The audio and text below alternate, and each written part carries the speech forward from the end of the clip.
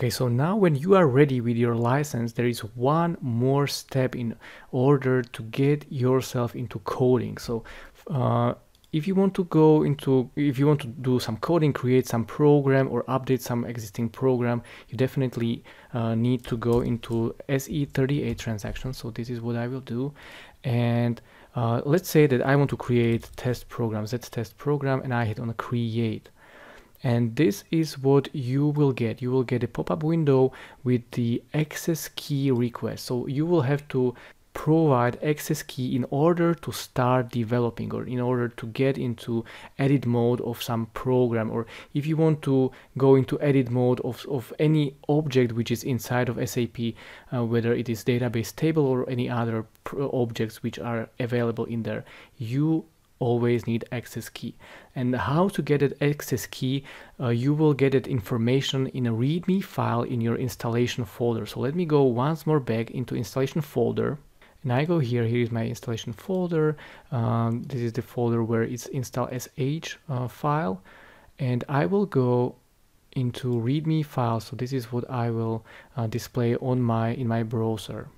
Okay, so here is how it looks like. Here is the readme file where you get all the information about the installation, all the prerequisites, requirements, and some also server installation process. You should search for something like user key or access key or developer key. In our case, we have here user key, and this key is exactly the following string. So I double click on that one, hit Control C to copy that and go inside of my SAP system, and I just paste it into access key. So this is the thing that I have to do. So and then hit continue,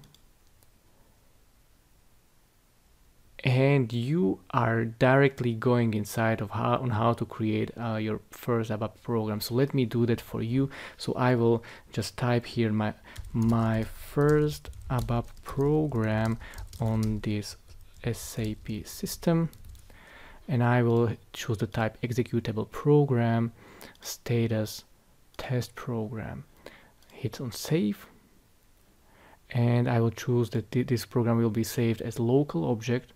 So this you can do as well, and just try out if everything works fine. So let me just try to write hello world. Let's do this one.